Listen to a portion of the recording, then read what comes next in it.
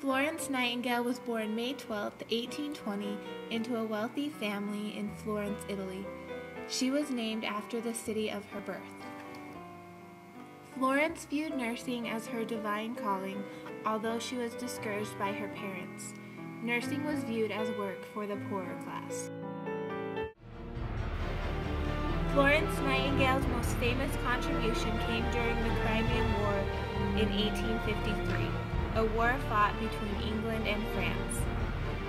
This became her central focus when reports began to filter back to Britain about the horrific conditions for the wounded.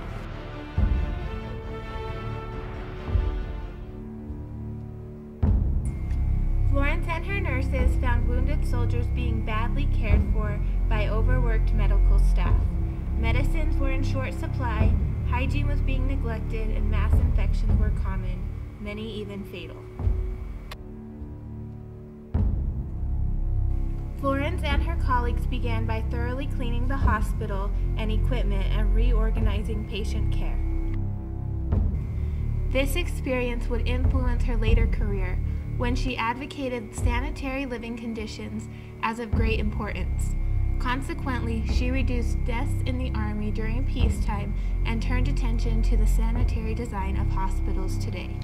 When all medical officers had retired for the night, she could be observed alone with a little lamp in her hand, making her solitary rounds. This gained her the nickname, the Lady with the Lamp. In 1883, she was awarded the Royal Red Cross by Queen Victoria.